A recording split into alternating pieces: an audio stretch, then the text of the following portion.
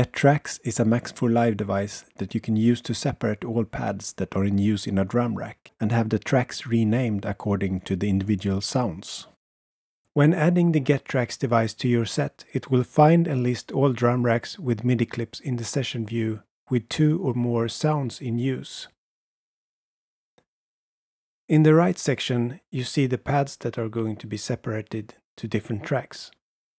By selecting Extract, the drum rack is duplicated as many times as needed for all the pads.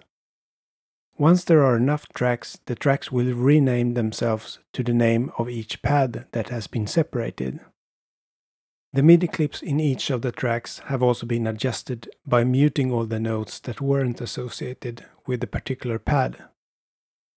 You can also define groups before extracting your drum rack, so that you can keep some pads grouped together. Auto group is on by default. For example, looking at this other drum rack here, you can see that hi-hats are grouped and also these piano samples and these bass samples. When extracting this rack, you will get grouped pads together and the rest of the sounds on separate channels. If the drum rack you are working with is grouped inside another rack that contains an effect chain for all your drums, you will need to ungroup the rack and cut out the master effect before creating your separated tracks to avoid getting your drum bus on every sound. After you got your separated tracks, you can instead group them together and add the effect to that group. This way you can keep the same sound while still having your separated tracks and clips. When auto group is off, no groups are created when reloading your rack.